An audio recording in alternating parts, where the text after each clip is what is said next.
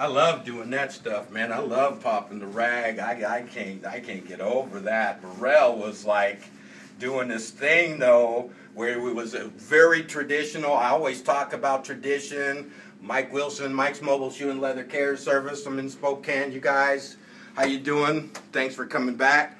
Check out Burrell's video. Mr. Burrell, he's got some young guy he's got working with them. And it's kind of a... I thought it was just a bit unusual to see Burrell doing some stuff, and then he had his assistant like just wiping off soap, brushing the shoe here and there.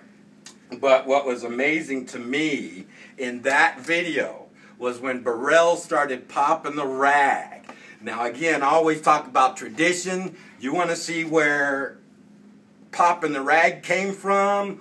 Watch Burrell. He does it the way they used to do it back in the day, traditional. And this guy did this thing, man. I can't even do that yet. I'm still trying to get that myself. But as far as the description goes, forget all that. You guys need to just go and see that video. Burrell, world's best shine. Check it out. It's awesome. Matter of fact, I had to stop just kind of shining shoes. And I'm going into some other stuff. Over here, as you can see, I got some work I haven't even touched yet. I'm going to be doing these boots. Yeah, those are pretty bad. I wish that you'll be able to see the finished product of that.